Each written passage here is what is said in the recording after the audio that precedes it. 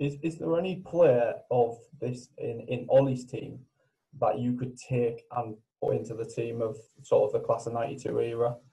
The boy Fernandez would definitely go in. Really? Signed. Oh my word! I saw him at Derby when they played him in the cup, and that was where Ollie again. He really did. He paid homage to the FA Cup. There was no weakened team. That was a team on a Thursday night that you went out and Bruno Fernandes had only been there about 5 weeks. What a player! He would fit into any one of their midfield roles that they had there. Obviously, David's still there, so he's part of it now. He's 9 years now coming up. Yeah. On that night, I think Rashford, when he's fully fit, I think he could have gone and played up alongside Rooney, no problem. Oh. I think Rashford would definitely been in amongst the mix.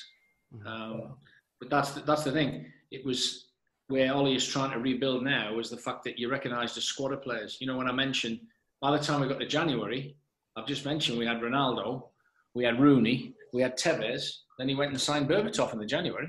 Yeah. And we think, we just come back from the winning the World Cup Club Championship in Japan. Got back and you're thinking, we're flying here. Carling Cup, boom, we're up the top. And then what does he do? Goes and buys Berbatov. I think, unbelievable.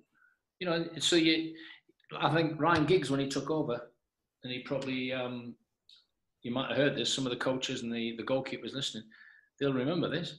Ryan Giggs used to say when he took over for, I think, 6 games, the hardest thing he had was, not my name of the team, was telling the people that weren't even going to be in the 18. That's the strength of this. Now, that's the depth. That's what you want. That's what Man United created. They had a depth in a squad where, yeah, we'll play a 65-game season. Why? Because we're successful. And people can play multi-positions. You know, Ronaldo could play all the way across the line. Giggs could play both sides. Giggs could drop into midfield. Giggs play left back. Patrice Evra could play as a wing back. You had so much versatility. And who was that down to? Again, scouting systems. Sir Alex, this is what we need. This is what we need to get. So you delegate that straight away. Scouting department, this is what we're going to need. And you do. You look back on it was a squad of players that he had. So there was constantly competition. Everybody was always on their toes. They wanted to be. You had to get in the 18 before you got in the 11. Yeah. Mm-hmm.